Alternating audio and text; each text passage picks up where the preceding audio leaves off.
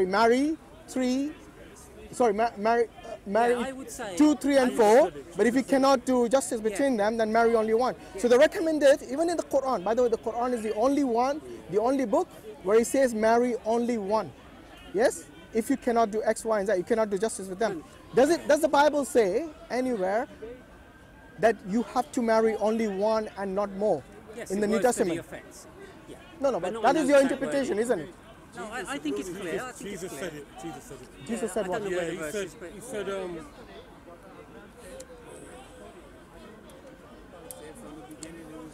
because if you look at... He said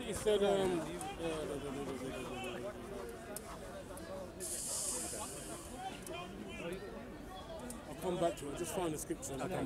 You know, if you go to Matthew 22, yes, from 22 to 24 and 28, the Jews refer to Deuteronomy 25:5 in that particular passage when they were communicating with Jesus. Yes, and from the Old Testament, from Deuteronomy 25:5 in the Old Testament, where it states that if a woman's husband dies and she didn't have any kids from him, then she must marry his brother. Yes, automatically. She marries his brother. Okay, whether she likes it or not. Yes. It's obviously specific. Now wait. Not only that, it goes further. So she marries his brother. Then she must marry his brother, regardless whether he had a wife or not. So even if the brother has a wife or not, she marries him. So now that husband or that brother of the dead person has not one wife, he maybe has multiple wives, because his brother's wife died and she marries him. And then it goes further. When the Jews brought this situation up to Jesus in Matthew 22, verse 24 to 28, Jesus did not prohibit this. Jesus did not what? Did not prohibit. Did not say this is wrong. You shouldn't do this. At all, he did not prohibit for the childless widow to marry her husband's brother. Yes, even if he had more wives. Instead, Jesus replied to them by saying that we do not marry in heaven, and we will be like angels in heaven. So what Jesus said about marriage, he referred to in the heaven. But for the earthly law, there was no prohibition of this man, of the deceased man's brother cannot marry more than one. Jesus himself did not prohibit any such thing, because that was a direct question asked by the Jews, who were actually referring to Deuteronomy 25:5 from the Old Testament. What Jesus said, I found the scripture. What Jesus actually said. Now, what you need to understand is that in the New Testament, we follow Jesus, what he said. Yeah. Okay. A lot of what he said fulfilled the Torah. Okay. Fulfilled the law. So he came, like he would say something like, "You have heard that thou shalt not commit adultery, but I tell you, if you even look lustfully with your eyes at a woman, you've committed it in your heart." Yeah. So he was giving them the exact interpretation of how they should live. And when the Pharisees came to him and they said to him, they asked him about divorcing your wives, and what he said to them, he said, which scripture are you reading? This is Matthew 19, and I'm going to start from verse 8. And they just asked him about divorcing wives, and he said unto them, Moses, because of the hardness of your hearts, suffered you to put away your wives, plural. But from the beginning it was not so. So Jesus is telling them... Is that about divorce? Yeah, divorce. So we are not talking about divorce, we're talking about polygamy. I know, but we're talking about multiple wives. No, but that's a different topic. Yes, polygamy and divorce are two different topics. What you're saying is Jesus never spoke against polygamy. Yeah, Jesus did not prohibit the widows. In this verse. Let me finish. Okay, go on. Right. Go on. And he said, he says unto them, Moses, because of the hardness of your hearts, God suffered you to put away your wives. But from the beginning, it was not so. So Jesus is there to fulfill the law, saying, this is how you do it. I say to you, whoever shall put away his wife, divorce, singular, except for fornication, put it here. Commit adultery. So Jesus is saying to them. Which verse is that? This is Matthew chapter 19, and the last, starting from 9. And I say to you, whoever shall put away his wife, except be it for fornication, and shall marry another, committeth adultery. So he's saying, if you have more than one wife, except that person hasn't committed adultery, if that person commits adultery, fornicates, you can divorce her. Yes. But if she doesn't, But for any other, what he's saying, for any other reason, Yeah. you can't divorce her. So- if she hasn't or he hasn't committed adultery, and you go and find yourself another husband or wife, and you marry them, you've committed adultery. So let me ask you he's this. He's saying stay with one wife or one husband. let me ask you this. Only leave them Yeah. for the purpose. By the way, the emphasis over there is with regards to divorce, not the number of wives. yes, but he's let me talking about, he finish. said wife. Yeah, I know because let's be clear on this. obviously when you're going to divorce, you don't divorce all your wives together. You're talking. Because Normally if you people wanted to, wait. depending on what you're saying. No, you're wait. talking about That wives, that aren't you? particular topic over there is with regards to divorce. So according to Christians, does the woman have the right to divorce? According to Christians. Yes, because you follow the New Testament, right? You According said according to how we follow. yes. Yeah, she can divorce if she wants. So, but according to that, it's committing adultery. Whoa. If I'm married, Yeah. okay, and I commit adultery. No, not if you commit adultery. Any other reason I'm other going by than what Jesus taught. yeah. Nothing else. So am I. Yeah. There's no And need to I raise just- your voice, by the way. Well, I can raise my voice. Calm down, Question. calm I can raise my Calm- voice. we're not arguing, we're talking. Yeah. I'm going by what Normally, Jesus said. normally people I'm raise their not gonna voice when be they're steamrolled arguing, by but you. we're talking. Okay. Okay, let me ask you All this. right. If Now, what Jesus said, Yeah. he spoke about wife, yes, singular. of course, you Okay. divorce one wife, Now, you don't if divorce I- multiple well, so wives let together. me finish my point then. Yeah, you made your point already three No, I times. haven't. No, I haven't. You have. He just said something, and I want to correct him. No, but Right? I asked you a If I question. don't commit adultery, if I've married a woman and I commit adultery, Yeah. right, she can divorce me if she wants. But according to that, she'll be an adulteress if she did. No, he said there's only one reason you can divorce. On the basis of adultery. That's fornication or adultery. The same thing. Okay, So if I've committed adultery, she can divorce me. okay. If she did not commit adultery or you did not commit adultery, are you allowed to get divorced? No. Okay, so if Not according to what Jesus okay, said. let me get this straight. No. According to this is the New Testament teaching, according to you, yes, and you follow that. Yeah. So if the wife has an abusive husband who beats her black and blue every day, is she allowed to get You mean divorced? like in the Quran? There is a Wait. scripture on Why are you that. putting You mean like in the Quran? why are you putting this in the Quran? You mean like in the Quran? In the Quran, it doesn't say beat them black and blue. No, if he's going there. Can you answer the question I'm asking you? No need to get defensive. I'm not getting defensive. Well, you are. I'm going like. Are you like- even listening to the question I asked I'm you? listening. Okay, so are you going to answer the question? If an abusive husband, Yeah. yes, is married to this woman, Mm-hmm. does the woman, according to your faith, have the right to divorce? Right, I'll give you an answer. Please do. Okay. Now, according to what Jesus said, now I want to elaborate on the answer. Yeah, go on, go on. As long as you don't jump on the yes or no, because I'm going to give you a yes I didn't or no. ask for yes or no. I'll give you a yes or no. The answer is It's up no. to you, it's up the to you. answer is no. No, she can't divorce. Wait, Okay. I'm going to elaborate.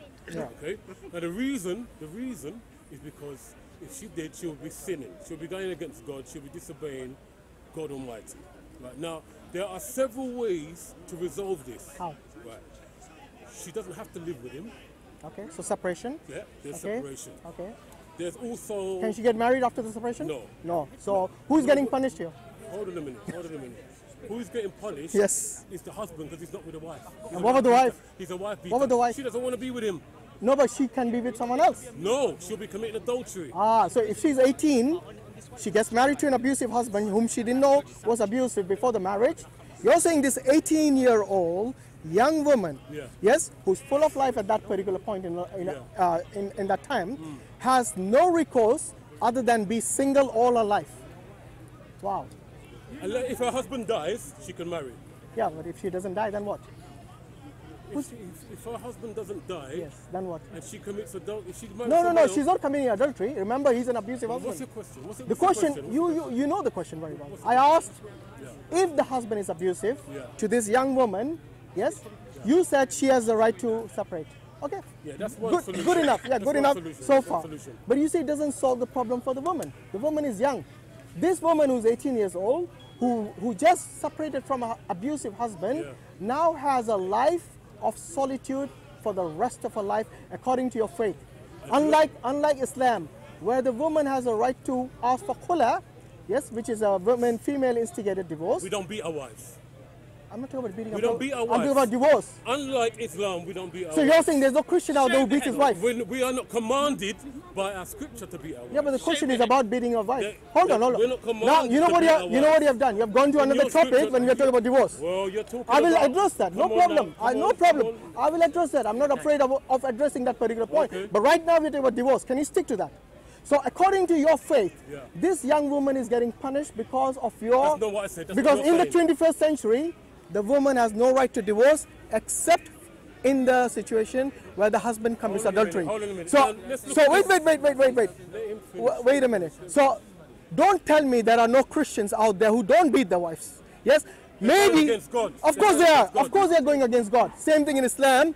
If a woman gets beaten by husband and there is a mark even on any of her body, then he is going against the law of Allah and His Rasul. This is very clear. Can you show me that? Wait. Show me that evidence. It's in the hadith. Don't worry. It's in the hadith. But right now the topic is about divorce. So shall we stick to that? So what you said the solution is separation. Right, but I But hadn't finished. I hadn't finished. I was elaborating on my answer. Okay, so I was going to show you the wisdom that God is trying to. are you going to address the point I made? I'm going to address that. That same she is point. now single. No, that's your She has interpretation. no. I'm trying to show you. No, show me a solution for this woman who's I am trying to 18, show you. now separated from a husband, abusive husband. What is the solution? God. Right. Now, in God's eyes, what God wants to do is He wants to give people a sense of morality and longevity in a relationship. All right. So now, if somebody's beating somebody, if somebody's mistreating somebody, like I said, you have the first option of separation. Okay. Now, many things can happen during that separation. We've all probably been in a relationship where, after a few weeks, you start missing each other anyway. Then you start talking. That's one option. Then you start coming back together. What God wants, He wants to leave that space, right, for people to come back together and remain married. One wife, one husband. Not just at the first sign of problems, go looking for another wife or go looking for another husband. He wants longevity. If you have to bring in your pastors, if you have to bring in your friends, if you have to bring in any kind of counseling to make it work. He wants to, wait, let me finish. So He wants to show people that you need to have strength to last through the hard times. Just as soon as she doesn't wash the dishes, you don't throw her to one side. Yeah. Okay? So this is God's What if he doesn't work? He's still abusive to her, then what? She was a Christian, he was a Christian. Yes. He knew Yes, he what did. was taking But he on. still abused her. Then what? Yeah, but he's gone against God. He will be punished. I'm talking about the He woman. will What be then? punished. What then for her? You still haven't given a solution. It's unfortunate. It's unfortunate. Ah, it's unfortunate for the woman to remain single all her life. Wow, that's a solution. It's unfortunate. That's a isn't it? solution. Is that the solution? Unfortunate. Her luck. Wow. Okay. Not completely. Now wait a minute. You see, unlike Christianity, Islam has a solution. In Islam, that woman, we don't just say, oh, the poor, unfortunate woman. Let her be. Let her be away from this. Lock her in the room. Let her. No, that's not Islam. That's not Islam. Show me that in the Quran. I challenge you. Show me the Quran in the challenge. Yeah, you come back to me. But right now we are discussing. He's given the verse where he talks about divorce. We weren't talking about divorce in the first place. I don't know why he brought that up. But anyway, with regards to divorce, in the 21st century, a Christian woman has no recourse to remarriage from separation from an abusive husband. Like he said, unfortunate woman. Unfortunate for her. Yes. Unlike, yeah, the same thing. No, the same thing applies to the man, right? What's that? A man cannot remarry if he wants to after getting separated from an abusive wife, maybe. Apart from fornication, no. There you go. So again, the same rule applies to the man. Still married. The only way they can get divorced is by fornication, by adultery. No wonder we see in the West so much adultery and fornication amongst the couples that there is more than a 50% chance of getting divorced in the community in the Western world, whether it's in America or Europe. Yes, I think in America it's probably more than here. Now this is because that is the only solution. That is the only solution. What we should have is the solution of muta. That's what we should have. We don't have muta, by the way. I'm a Sunni, so don't bring muta in. I'm a Sunni Muslim, alhamdulillah, we don't have muta. Muta is something that is prohibited in Islam. If you weren't aware of that, get yourself educated on it. All right, go and speak to someone else. Yes. Now this is the situation. So let's get back to the polygamy that I was talking to you about. In Exodus, there is actually a verse with regards to. Oh yeah, actually, you know hold on, wait. I remember now. We were talking about the verse in 2 Samuel verse 12. Yes, there was a mention about killing the child. Are you going to make a comment on that? Why was the child punished for David's adultery? The child was punished because the child was created out of sin. Because? It was created out of sin. So kill it. It was a product of sin. So kill it, right? Whose fault was it? Was it the child's fault or was it David's fault? David gets forgiven and the child gets killed. Well, think about it. Again, you're speaking of a child that's born Every baby was killed in the flood. Every baby was killed in the flood. Say again, say again. You're thinking about, you're talking about. You're struggling now. Before you were very confident. No, he said something. Every baby Yes. was killed in the flood through the sin of man. Yeah, we're not talking about the flood right Same now. thing. We're not talking about, no, it's not the same thing. Killed through It's sin. not the same thing. We are not. The sin of the child was what? For being killed. Nothing. It's not the sin of the child. You're missing the point. Okay, so whose sin was it? The sin is the fact that it was born out of wedlock. No, no. Sin. Whose sin was it? That's what I'm saying. So to punish David, the child had to die. My friend, whose sin was it? Do you understand what I'm Whose saying? sin was it? David. Thank you. David's Okay, sin. who got forgiven? David got forgiveness. Good. Who got killed? The child got killed. Did the child commit any sin? Not that I no. There you go. So are you saying God is unjust? Do I need to say more? Whoa. Do I need to say more? God is unjust. Yes. So are you saying God is unjust? I am saying, according to your Bible, the reason this child got killed is because his father committed the sin, but his father got forgiven. Why was the flood? Why did the flood happen during Noah's time? Sin of mankind. Exactly. How much chance did they get to basically ask God for forgiveness? They got a lot of time. You see, in the time of Noah, the flood didn't come instantly. It happened after years of Noah telling them, stop it. Stop committing all those sins. Stop committing X, Y, and Z. Did the child get any chance at all? Did the child get any chance? No, it didn't. Can I ask a question now? No, Now, can brother. I ask You can shake your head. You can shake your head. You know Now, that. can I ask a question? Can I By the way, I got 4 people against 1, so can we? It is unfair to this gentleman because I started the discussion with Ray. Can I at least get a question? This discussion started. Can I get a question? Yes. No. question. You haven't answered the question yet. Do you think it is fair for some child to be killed deliberately for the sin of the father? Do you mind? I'm talking to you. Let me just. Are you going to answer my question? Yes, I'm gonna hold on. Let me answer this question. And I hope you don't mind. I'm gonna use the Quran. Are you going to answer my question? Yes, I'm gonna use. You're going to use the Quran to answer my question. Okay, go on. In the Quran, I'm listening. it speaks of how Allah brought judgment on people, and they were prostrated in the morning. You know what I'm talking about? Carry on. I'm listening. Okay. There were babies amongst those people. Yeah. He obliterated whole generations. Yes. Carry Okay. on. I'm listening. Yeah. Carry on. But what did those babies do? Babies are a product of their parents. So because their offspring was a product of wickedness, Allah brought judgment on all of them. He didn't spare any of them. Yeah. This is just the nature of how he works. Okay. So, We have to accept it. can I respond to that? Go ahead. Okay. Now, with regards to the flood, did God warn the people first through his messenger, Noah? Yes. How long for? Bible, I think, say 100 years. Yes. In the case of David, how long did he get before he was forgiven? Again, you're talking about apples and oranges here. No, I'm not. You brought that up. You brought up the floods. If it's apples and oranges, why bring it up? The point I'm making is that a product of sin. Okay. It's You know punishable why? by death. You know why I'm telling you It's this? sinful. Wait. Is My friend, you know why I'm telling you that this, in the case, whenever Allah brings a punishment upon the people, yes, He warns David them. knew he did Look, wrong. I'm talking, let me finish. David did what is wrong, I agree, but David got forgiven without any blood sacrifices. Yes? David got forgiven for the very sin that many of the Christians tell the Muslims that you guys are committing adultery when you marry more than one. But here I'm telling you that this is what God tells you. He has got laws in the Old Testament, in Exodus, in Deuteronomy. If you have more than one wife, this is the law. And this is what you need to do. But you see, in the case, in the case of, for example, the killing in the Bible, many times God tells you that the reason those children were killed was for vengeance. It's not for any sin that was committed. I'll give you an example.